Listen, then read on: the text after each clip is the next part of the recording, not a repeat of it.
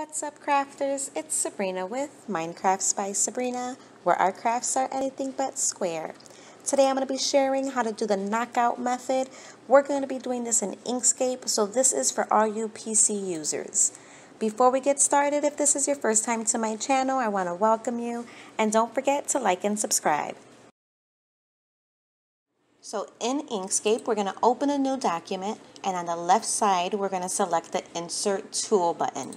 We're going to drag and drop in order to create a text box.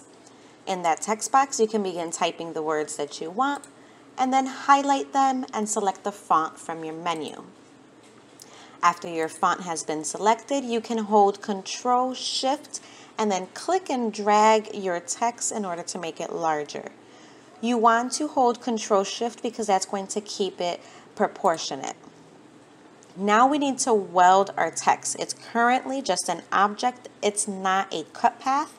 So we're going to weld them by doing Control Shift and the plus symbol. You can also go to the Path menu and select Path Union. This is the same thing like welding in Design Space. So once you do it, it can't be undone.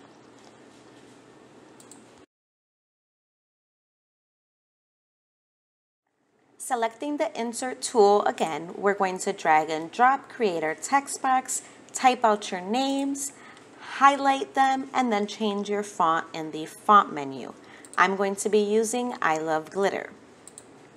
Then we're going to hold down Control Shift, select your text and drag in order to enlarge it. And then again, we need to turn this into a cut path. So we're going to do Control Shift and the plus symbol, or go to the Path menu and select Union. Once again, this is just like weld in Design Space, so you can't change it once you've done it.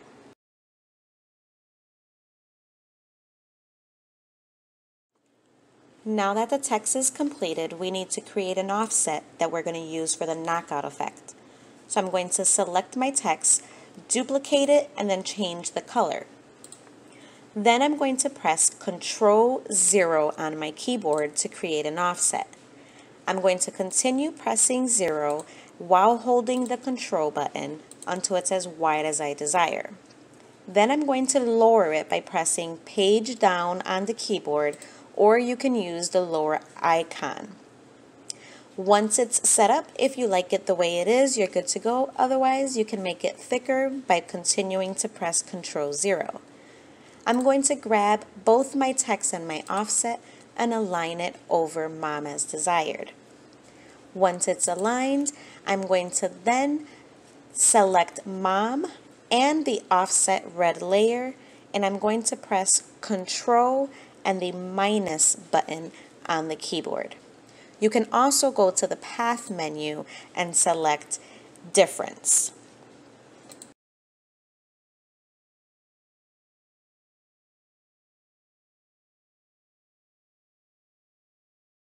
The file is now ready and we need to save it. So go to File, Save As, and then save your document.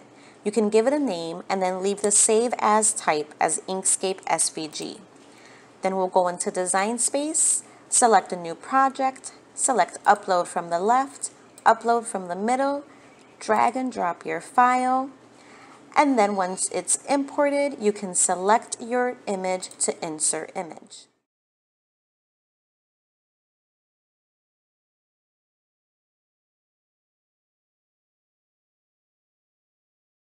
Your images are going to appear on your canvas and they're going to be ready to cut. You simply just need to size them and select Make It to send them to the mat.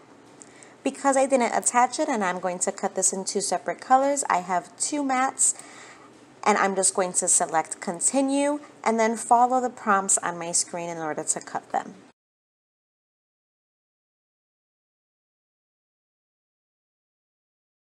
Thank you so much for watching. Don't forget to like and subscribe so you can be notified the next time I post some content.